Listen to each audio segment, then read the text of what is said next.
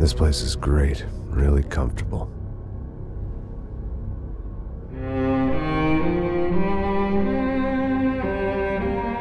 I'm just gonna get settled in.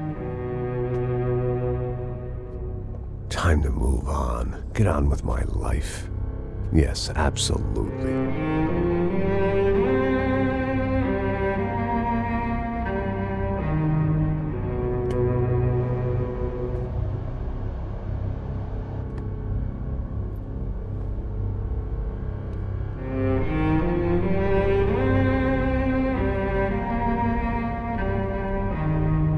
Now, like I said, it was a long time ago. Let it go. Seriously.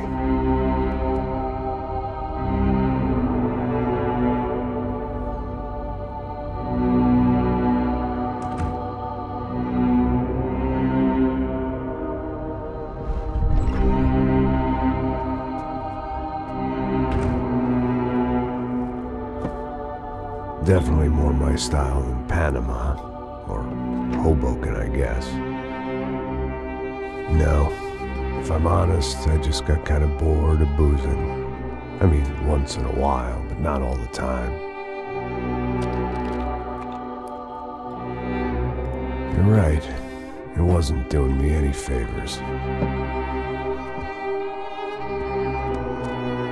Maybe I'd lost my self-respect, but it's back. I'm excited, really. I really needed a new start.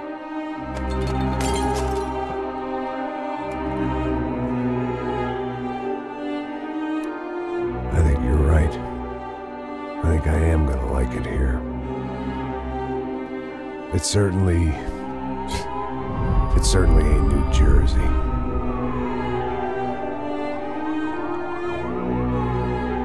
It's my new life. Just like you said.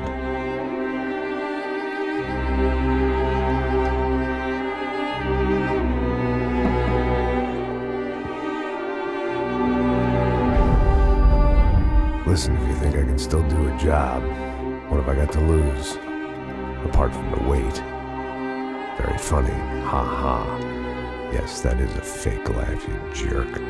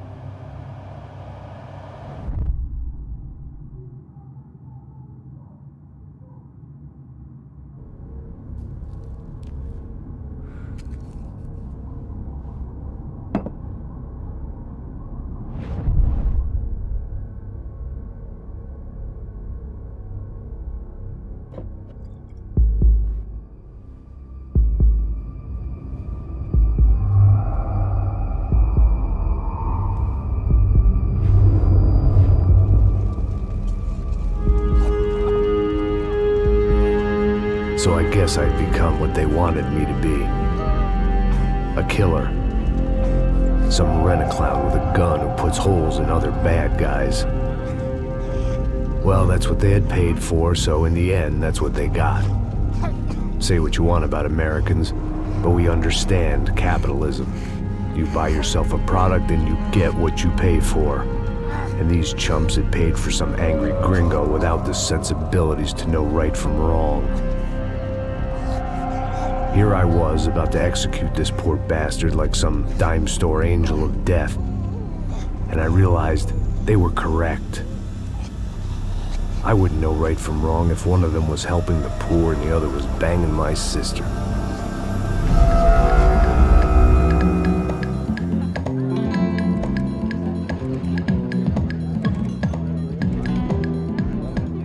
I'd arrived in Sao Paulo a few weeks before. I was working a protection detail for the kind of people who need protection in a town like this. And what kind of town was this? One where I didn't speak the language and they didn't water down their drinks.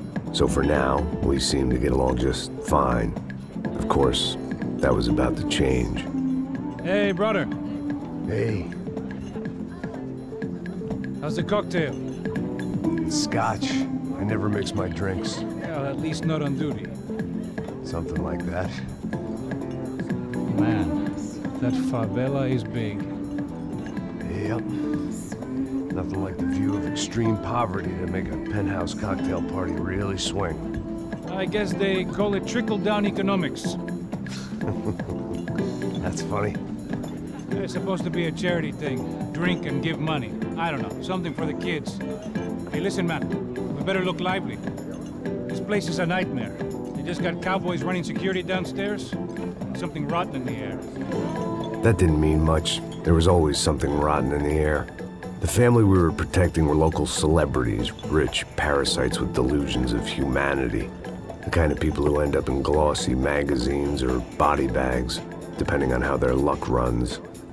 So where are they all? I see Rodrigo over there talking to that guy. Yeah, I don't know him. That guy next to him. He's some kind of cop. I think, I'm not sure. Serious, though. Big end cop, anti-gang sort of thing. I can't remember his name. So who's this guy?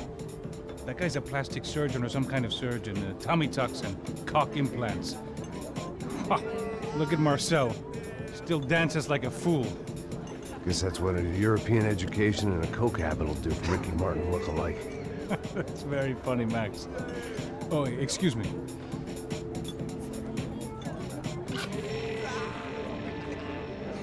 I was mostly working for Rodrigo Branco, a local businessman. Built things, did some charity, had things named after him, won awards, owned things, people.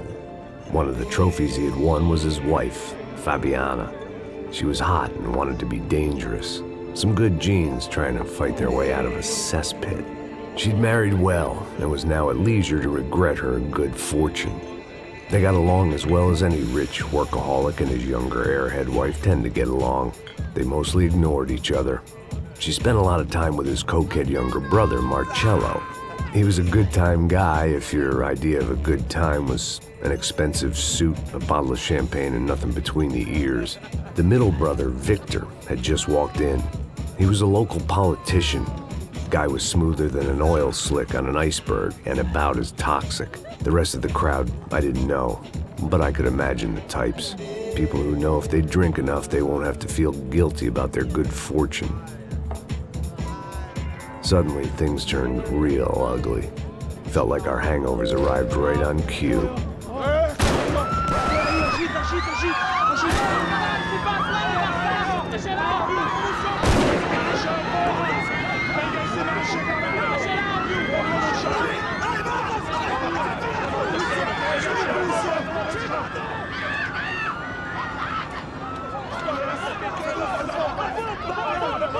Passos! What the hell was that? I don't know what the fuck that was. Let's go. Things had gone from fine to fucked up in about a second, and now there were two idiots at the wheel.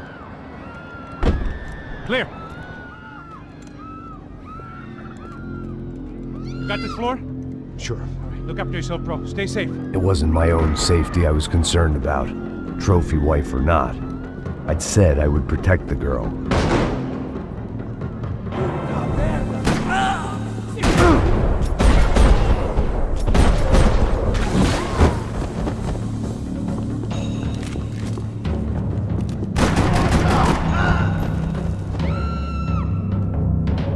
That was the boss lady, only this time she wasn't calling for more liquor in her cocktail.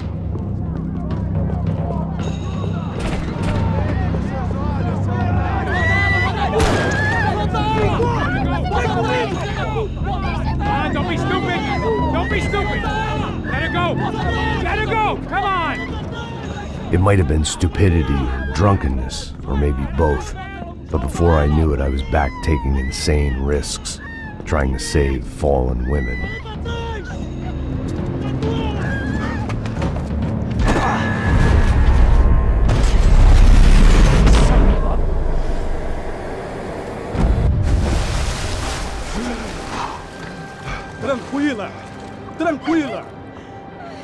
cuidamos disso.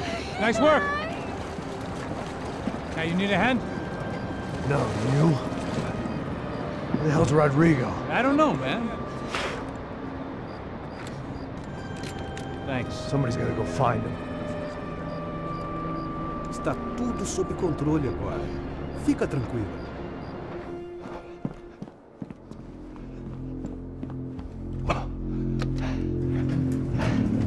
I imagined the elevator doors opening to a firing squad of muzzles.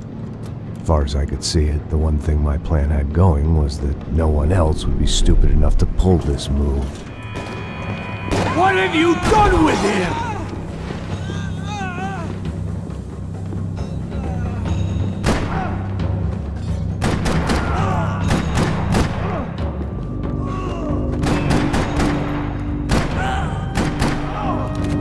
They weren't waiting on my say-so. I had to move.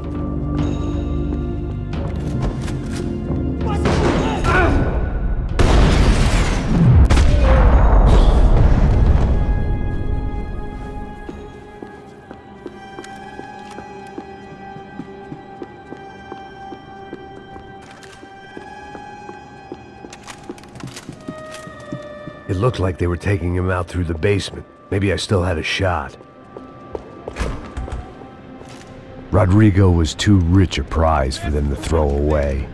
Sure, I'd have to work hard to get him back, but I knew the bad guys would want the boss alive. Almost as much as I did.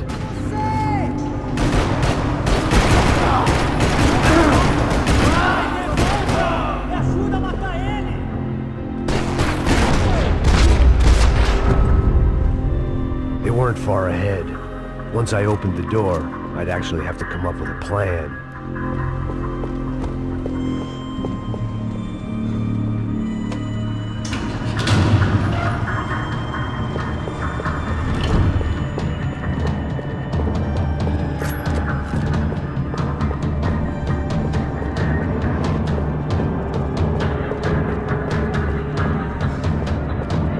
Another parking lot rattling with gunfire.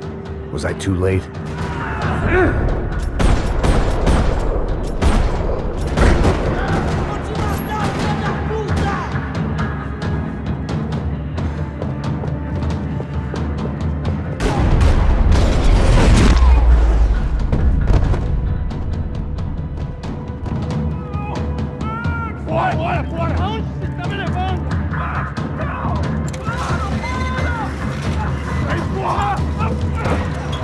Rodrigo!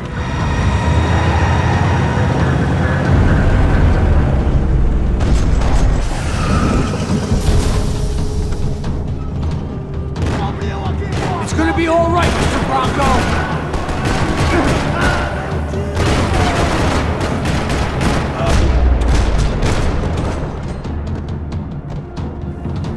Mr. Bronco!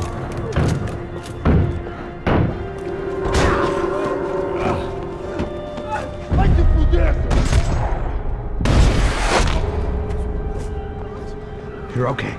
You're okay. Yeah. Come on, get up. Come on, get up. You're okay. Come with me. Just come on. It's okay. Stay right here. It's okay. Ei, vocês aí! Que porra vocês estão fazendo? A justiça local? Que porra você acha que é, falando com meus homens assim? Você acha que tem o direito de matar as pessoas a sangue frio, Becker? Cala a boca, cuzão!